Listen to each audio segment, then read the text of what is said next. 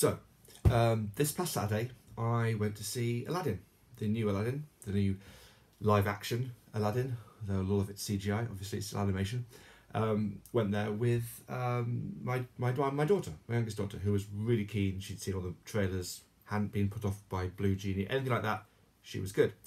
Now, it's not an exaggeration to say that my expectations of going to see the new film were on the low side. I mean, this is a remake of a kids' cartoon movie that was only so-so in my opinion, directed by someone who hasn't made an enjoyable film in a decade. I mean, Sherlock, okay, maybe.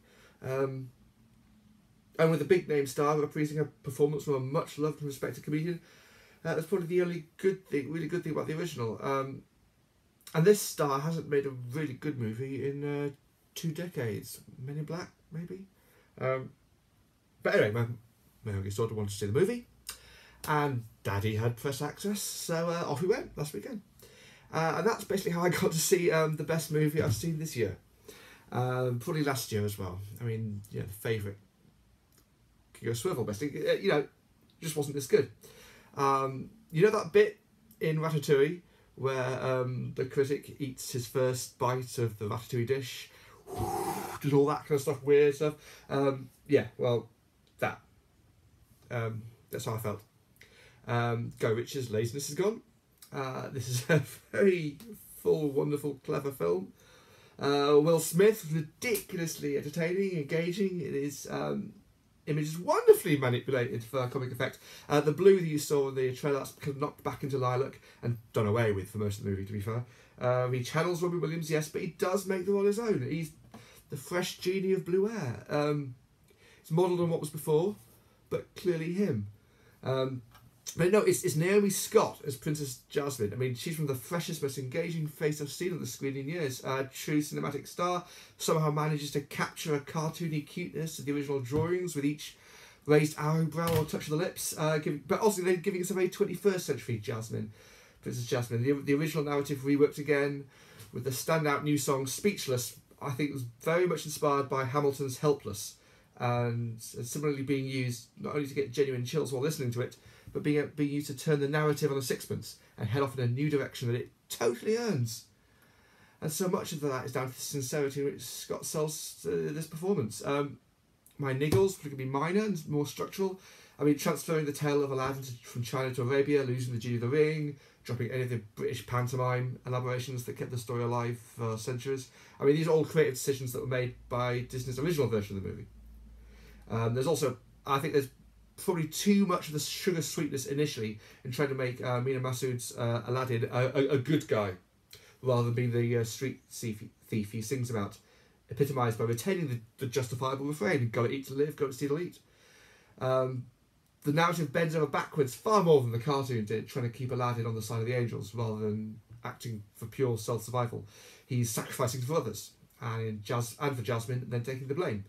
But it's a minor early quibble that's kind of superseded by all that comes after, as he has his own great responsibility moments when it comes to trying to twist the narrative in his own directions, and a more rounded character in the Chief of the Guards, which helps to rectify some of those initial concerns. Because more than anything, the film works as a whole. We get a sense of how the city works at every level, how it keeps going, growing and surviving, with intricate political moves at the top, with the police state keeping everyone in line, but surviving. Everyone's got to eat to live, got to steal to eat. The place works just about, and the threat posed by Marwan Kenzari's Jafar is not just to the main cast, but to the city as a whole. And it's here that the live action succeeds where probably the cartoon failed in creating a living, breathing city, just one with a cave of secrets and treasures across the desert that could bring it all crashing down. The biggest issues of the original Disney version for a modern generation are tackled head-on with a new narrative of Jasmine that's not only more in keeping with modern narrative sensibilities, but also makes for a much better story too. It just makes more sense this way. It now seems alien that it could have gone any other direction. This is a film about taking the opportunities that come your way, even if you thought you were in a situation without hope. But unlike so many of these stories we've had, it doesn't also condemn those unable to take advantage of that situation. Too many times in such stories, those who don't take the path are blamed for that. Here, the characters know just how lucky they are, but also how, whatever the situation is, they're trapped into making the same mistakes. It's a film about luck, because they say the same people. It's a film about luck, but manages not to push down on those not lucky enough, which also helps make the film far more palatable as well and much more enjoyable as a fantasy. Biggest waste, probably Alan Tudyk as the parrot Iago, given that the character sounds just like an actual parrot, rather than utilising any of his own speech patterns and quirks present in Gilbert Gottfried's original version. Tudyk basically did too good a job as the parrot. The magic carpet is basically a replication of the hand-drawn cartoon in CG. It doesn't bring anything new or replicate the original's personality quite successfully. So, but these are niggles. Overall, I was blown away. Disney has had a mixed bag in attempting to take its classic hand-drawn cartoons and turn them into live-action or CG-simulated live-action. Some have been more successful than others. But I think Aladdin is the most successful, outstripping everything from 101 Dalmatians to Dumbo. The Lion King hasn't got a chance against this creation. And I never saw it coming. Especially not from the trailer, which does a terrible job in selling what makes this film so great. So I hope you don't make my mistake. Or if you do, I hope you've got a similarly bloody-minded family member young enough to help you rectify it. Also there's no post-credit or mid-credit scenes. The film is the film. Disney's Aladdin opens today in the UK and on Thursday in the USA. Go see it. I really think you should. And whatever anybody else says on the internet, I have no idea what they say.